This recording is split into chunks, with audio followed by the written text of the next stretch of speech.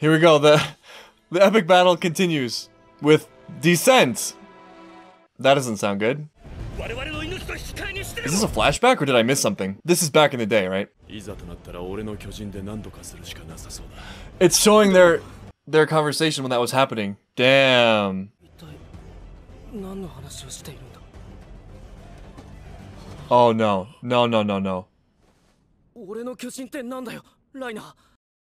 No, no, no, no, no. Stop. Yes. Ha ha ha ha ha. Ha ha, it's a joke. It's a joke. It's a joke.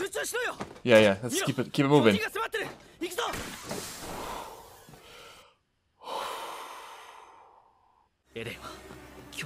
Stop it. Stop thinking. Stop thinking. Shut up. Shut up. Marco died of natural causes. And by that I mean a non-human titan. That's natural causes in this world. Why don't we skip this episode? Skip! Skip! Well, here we go.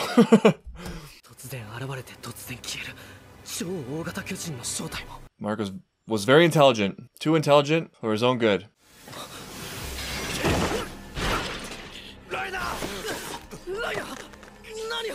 Don't do it, Reiner. Yeah, that's what I'm saying. But don't do it, Reiner. Oh, no, no, don't ask Annie. Don't ask Annie for help. Reiner, man, you just blew it. You could have just let him go. That's just as bad. It's just as bad. Descent. Descent. My feelings for Reiner. Descent. What is it? What is it that would make this worth it? I mean, honestly, it doesn't matter. Like, it's wrong. But they don't want to do it. So what is worth all this, I wonder? It's gotta be that there are more people at stake, including people they care about. Or maybe everyone. Which doesn't make it right. This is wrong no matter what, like I said. But the stakes have gotta be really high. Really high. Evil race. Evil race. Oh, God, I feel so bad for Marco. Oh, man, no wonder Annie was so messed up and just done with everything. Was that the gear that John found? Yeah. Yeah.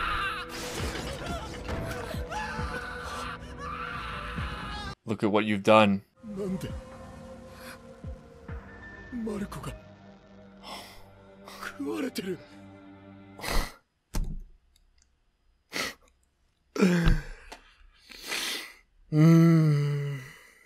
But the shoulder pat. The shoulder pat.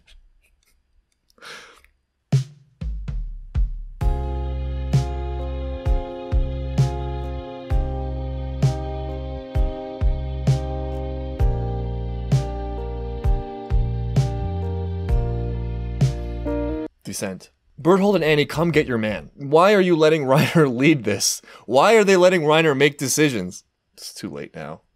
It's too late. There's no going back from this, ever. That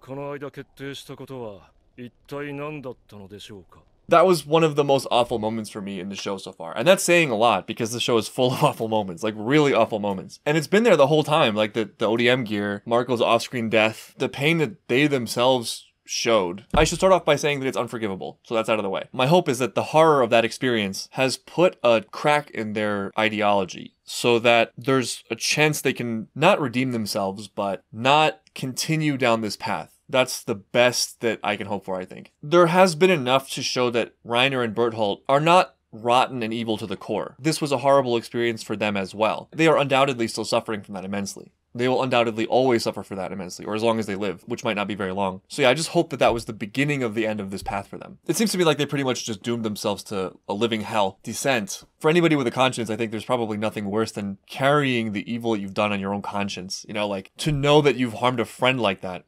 You don't recover. This is what I actually have nightmares about, like when I'm sleeping, that I do something terrible and I can never ever move on from that. There really is something hellish about it. If you think of life as like writing a story of yourself or writing a resume for yourself, it is like selling your soul in a way, because you've now done something that you can never undo. That's always there in the story, right? It's always there on that resume, for lack of a better word. I think one very basic but useful way of thinking about how to act is like, don't do things you know to be wrong. And this is like the most wrong, you know? It's hard for me to think of anything more wrong than this, at least in terms of what resonates with me. And I believe that to be true no matter what the stakes turn out to be. The only thing the stakes will change is me understanding where they went wrong, if that makes sense.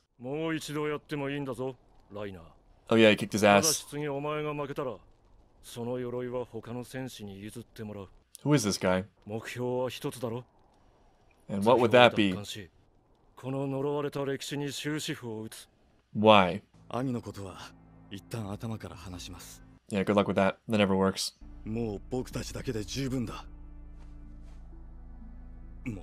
And he's probably the happiest she's ever been right now, because she's asleep and unconscious. What the? Oh, it's this duck face thing. He's very good at talking. I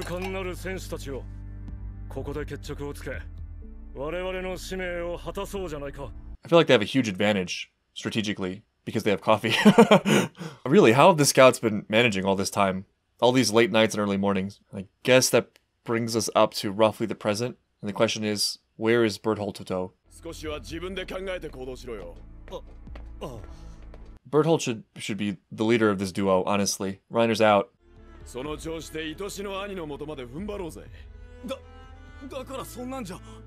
Yes, it is.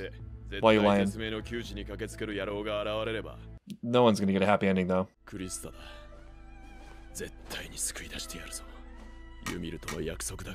Oh yeah, Ymir. Where is she? What's she up to?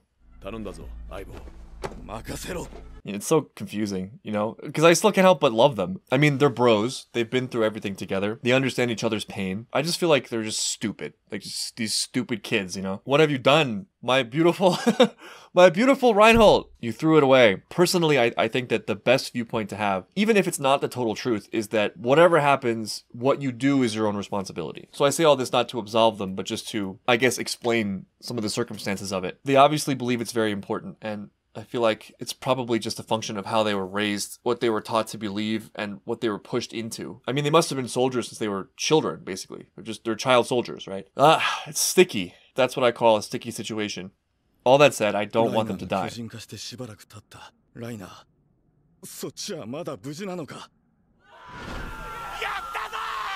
No, I don't think so. I don't think that's totally how he feels. Yeah. They're good people. It's a relief to me that they feel that way. Yeah, it's one of the biggest problems. There's no communication. Nobody talks things out. Yeah, yeah. The audience as well.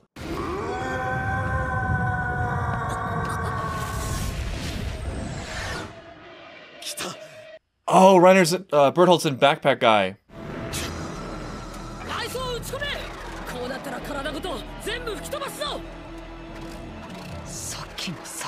It was a signal. Here comes Berthold flying in. And all the scouts are gathered around him. Drink? What? Dark liquid. Just call it coffee. It's alright. I like how the music continues for the mid-roll card.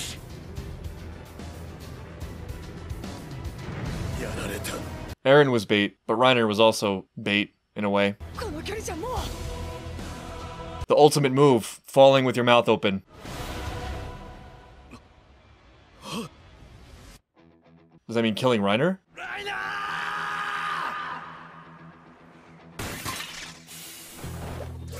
He couldn't do it. Yeah, they're bros. They got him pretty good. You underestimated the Thunder Spears. Something's ending. Something's gonna end. Berthold's kindness gave them a chance. Yes, thank you, Armin. My man.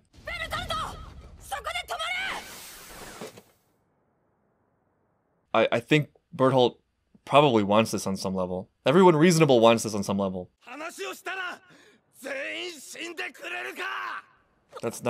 That wasn't it. That was not it, Berthold. Okay, but explain. Keep after it, Armin.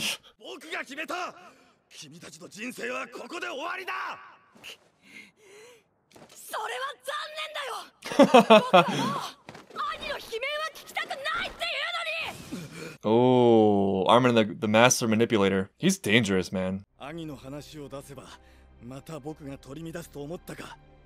おとなしくて気の弱いベルトルトなら言いくるめて隙をつけると思ったのか。 He's wise to the game. そうやって震えているうちは何もできやしないって。そこまで見えていてなんで話に乗ったの？ I think part of him wants it. 君たちを前にした途端にまた泣き言を繰り出し許しを請うんじゃないかってね。君たちは大切な仲間だしちゃんと殺そうと思ってる。それは僕たちが悪魔の末裔だから。 Keep asking questions. Keep at it. もうダメなんだ。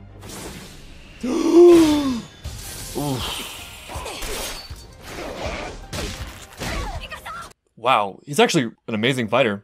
瀕死のライナーがむき出しのままじゃ自分でとどめを刺すことになるから。 Yeah, that's one of the weirdest things about this fight is that this episode has been a huge twist for them. They've definitely taken a villainous turn with the whole Marco reveal, but it's their broship, their humanity that's giving the scouts a chance to even fight them. I mean, Berthold could have just said screw Reiner and transformed and taken a whole handful of the soldiers with him. Also, that's the second time Mikasa forced the violence. Although, this time I feel like Berthold already made up his mind. If it was me, I would have liked to have given Armin the full chance at that, but it did seem like a very slim hope that he would actually talk him out of it. Berthold felt convicted.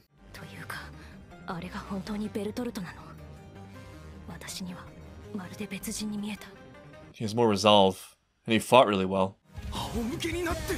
Is that why Berthold wanted him to move?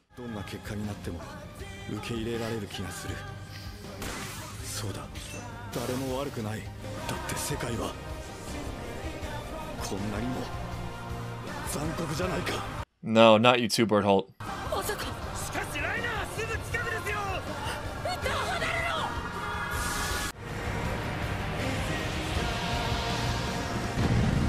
Whoa.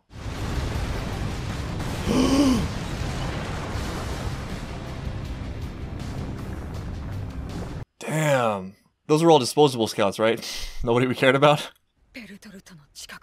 Give him a chance to show up. Yeah, he's a big boy.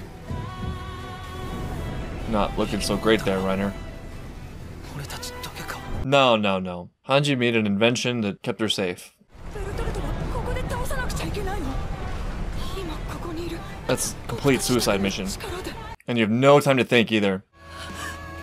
Armin's strong, but I don't know if he's prepared for this.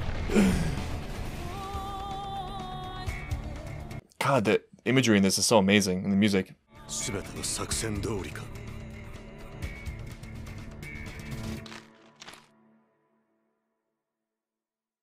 Oh no! No! I feel like Reiner and Berthold are just expendable to this beast thing. Oh my god, that episode, Descent. Woo! They really turned up the heat for the show. It's fun. Pretty riveting, heart-wrenching. This episode is absolutely horrifying and also amazing. It's fantastic. Did Hanji just die? It was really unclear. I mean, that would be a very bold choice, having her die off screen. But wow, the setup though. The setup for the next couple episodes, unbelievable. To have this core crew going against Berthold, who's like new and resolved Berthold. I'm gonna destroy everyone, Berthold. The world is cruel, Berthold. And to know that even defeating Berthold is not victory, because you got this whole thing outside. You got the whole Beast Titan and Duck Titan and all these other Titans. I just want to say how much I appreciate Armin for at least making the attempt to figure Berthold out and to get a conversation going. Because I feel like Berthold knows things that they also need to know. And Berthold doesn't seem to be very forthcoming with that information, probably because he sees them dying as just an essential and inevitable thing, so why bother, right? But I do really want to know, and I can't wait to figure it out. And I am pretty convinced that, at least in their minds, there's a really good reason. It must be that they're weighing things in terms of results, right? They must be thinking about things not in terms of the morality of each individual action, but on the risks they see of this society. And I'm guessing that has to be something like annihilation for a lot of people. Because then in their minds, the way they're thinking about it, it's probably something like, well, Marco dies at our hands, or everyone dies. You know, it has to be at that scale. Because they're not heartless, they're not mindless killing machines. They are capable of great friendship and camaraderie, and you can see how much it affected them. Not just in that scene, but like ongoing. You know, that's something they've been carrying with them, clearly. They're very distraught as people. They're not healthy, obviously. So it's got to be something like that. That means it's something that we have to know, and the other scouts have to know in order to make any meaningful choice going forward. You know, I feel like a lot of the characters, or almost all the characters who have expressed their worldview, are sort of dancing around an idea, and they're not that far off from something good. The idea that a lot of them seem to share is that life, human life, is chaotic and cruel, and that's just a byproduct of nature, right? Like nature is chaotic and cruel. And that the dreams you have, the ideals you have, the perfect world you envision is a fantasy because of the cruelty of the world. And so your priority, or the only thing you can do at all, is just to survive. It's like, you know, you're dealt a cruel hand, so cruelty it is, you know, like I'm just going to perpetuate cruelty. But I think if you go one step farther than that, there's something beautiful on the other side, which is that, yes, things are naturally chaotic and cruel. That is a thing that exists, that's real. So because of that, shouldn't you do your best to not add to that cruelty? You know, doesn't that in some way illuminate a purpose to resist the cruelty, to not be that cruelty? Isn't that the only practical way out? And furthermore, if you have no control, if it's just this chaotic world where just terrible things happen all the time, shouldn't your focus then switch to just things that are within your control, meaning your own actions and what you feel is right or wrong, you know, without trying to reshape the world or take advantage of others or do terrible things in the name of like some fantasy you have about what the world could be? I feel like partly the reason why these people have this experience is not entirely because nature's like that, but because they believe the world is like that and they perpetuate these things. Like this is a world of their own creation. It's these very values that have created this world. I think part of what they don't realize is that they see themselves fighting back against this cruel world, but in doing so, they're adopting the means of that cruel world, and so they're perpetuating that cruel world. They are the very problems that they see. And there's a cyclical nature to all this, right? Like this is happening because of people doing things like that, you know, because of people thinking in this sort of like ends justify the means type of thing and doing great damage and great harm, which then causes other people to experience tragedy and to internalize the fact that, well, life is just unfair and cruel. It's very difficult to experience cruelty and then not become cruel, but I think that probably is the solution. And so they're all sort of the same. They're all sort of doing the same thing, as evidenced by the fact that they all have kind of the same monologue that they do about cruelty and nature and things like that. In summary, all of you are crazy. You're all crazy.